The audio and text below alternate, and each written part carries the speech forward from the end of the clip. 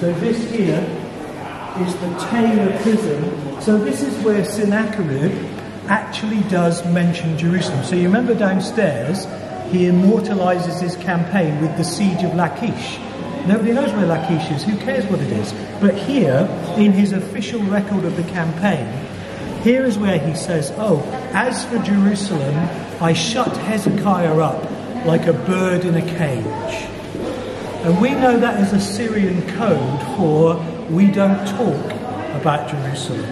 Because other kings who have been defeated use that expression, I shut so-and-so up like a bird in a cage. I made his life really hard.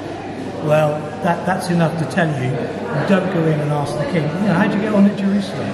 Because the answer is badly. But he mentions it there. That's the only place where he's going to talk about it at all. And that's his official record. And it's not for you and me. That is a record for the gods. They're going to read it and say, wow, Sennacherib's a great guy, He really gave Jerusalem a hard time. Because the gods only know what they know from reading stuff that we've written, apparently.